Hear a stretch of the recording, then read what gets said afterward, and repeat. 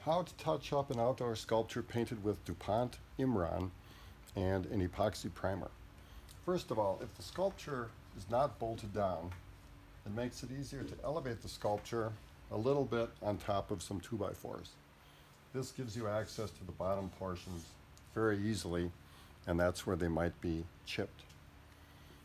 Secondly, take a 3M buffing pad, which I will supply, and lightly buff the surface of the piece where it is to be repainted. So you can buff the chipped areas plus the horizontal and vertical areas of the lower rings, which are to be repainted. Give some firm finger pressure.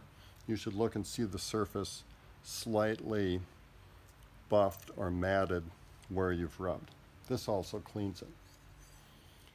Then to remove the dust where you have buffed, take a clean rag, dust it off, but follow that with a tack cloth and remove the remaining dust with the tack cloth.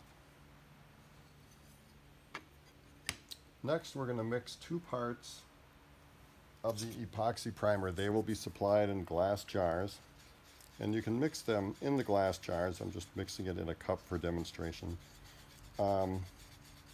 They're equal parts 1 to 1. The primer is the thick part of the paint system. The paint is the thinner part. So take a new brush, which I will supply. Load the tip of the brush a bit, and you'll be creating some subtle patterns in the primer as you apply it, and just keep working the brush, and if a hair comes off the brush, get rid of it. Keep working the brush into what you've painted before, raising the brush just to create those patterns. If you are just touching up any nicks, use the corner of the brush and just subtly touch up where the metal is showing on those chipped or nicked parts of the finish. So you should cover the exposed metal and overlap the adjoining paint just a little bit. Okay, then repeat, let that dry overnight. You can lightly buff it again the next day if you choose, the primer. And then dust the primer with the tack cloth once again. And as far as the paint is a 3-to-1 ratio. Mix the supplied paint.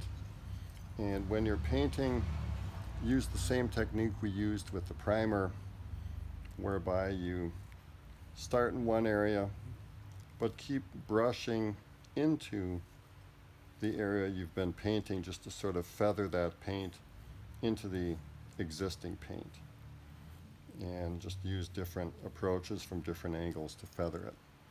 You can let that dry and apply a second coat if necessary the next day. It should be left to dry for 2 days before it's handled. And that's it. It's really just nothing too complicated, just taking your time with these simple steps.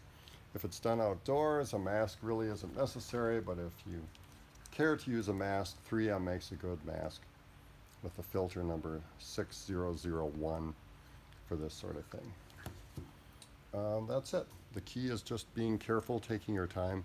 If you have any questions, just shoot me an email. Thank you.